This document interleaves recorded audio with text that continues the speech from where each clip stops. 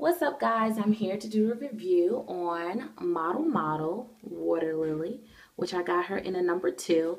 I've been looking at this wig for quite some time now, but I was a little afraid to get it because just certain reviews, was mixed and certain of them were really good. So I said, you know what, let me give it a try since I gave, Vanessa Hair Supermoon a try.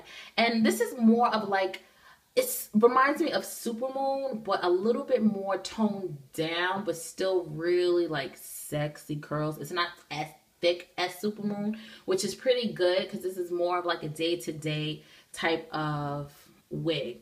Now, what I did was I tried to make the part more realistic by putting foundation all the way to the end of the cap and pulling it above my hairline like I do with my lace fronts and what I did with Supermoon. And then I simply just use like edge control to slick down my edges. So when I kind of flip the hair back, it just looks like I have a sew-in on. This wig is probably around, I don't know, maybe like 28 inches, 26 inches.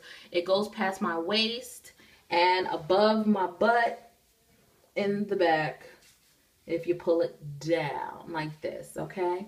I got it in a number 2. Like I said, I'm sticking to my number 2s because that looks really natural on me. You can turn this wig into middle part. I didn't like it on myself. Not my thing. So I did my side part that I normally do on my lace fronts. You also could turn it into a U-part wig. A lot of people had this wig for a really long time and they changed it into a U-part wig. I'm crafty, but I'm lazy. So I say, you know what? I'm going to make it look as if it's a sew-in and it's not a full cap. So I think I pretty much accomplished that. Just let me know, guys. Yeah, it has a comb in the front, medium-sized comb in the front, and a medium-sized comb in the back. And I just put a little bit of a layer so it can give it more of a realistic look as far as a sew-in in the back, because you want your wig to be a 360 fierce. You don't want it to look good in the front and people in the back are looking at you and want to bust or in line and like, ooh, girl, you did look good in front of front, but the back, you gotta fix that syntheticness.